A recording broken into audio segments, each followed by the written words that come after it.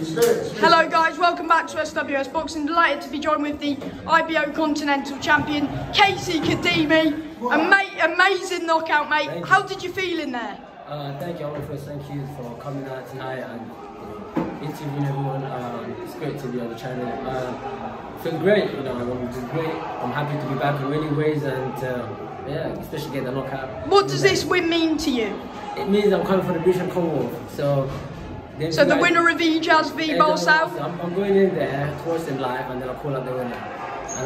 What is that fight when? When's that fight? July 17th? 17th July. Yeah. Yeah, I'll go there, call out the winner.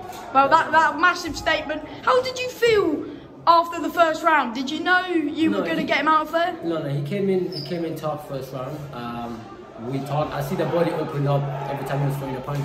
I said I'd have to bring his hand a bit lower because of the body shot. So when I landed a few right hand to the body, second one you kept catching him in that round too with the right hand. Yeah. Was that one of the main shots to victory? Yeah, because what he does, he throws the jab, but it takes longer for him to pull it back. So he throws and it takes a bit longer to pull it back. So yeah. I knew I had to go up a few times. So for him to throw a jab, and his hand to come down, and then I had to stick with the right hand. So in round 3, after round 2, did you know you were going to get him out of there? No, until I see him buckle, I said, bingo. As a jackpot. Yeah, so when you knocked him down, of course you knocked him down the first time, did you expect him to get back up from that one? I see his leg wiggled, I said I had to go for the kill. It's a game, it's a boxing. And when he got back up, I was screaming my head on, come on Kaisy, I knew it mate, I knew it. So when we got up from the count, then when he got back up, you just didn't let him off the hook and you just wanted that kill. It was an opportunity. I can't get him to repair from that knockdown or knockout.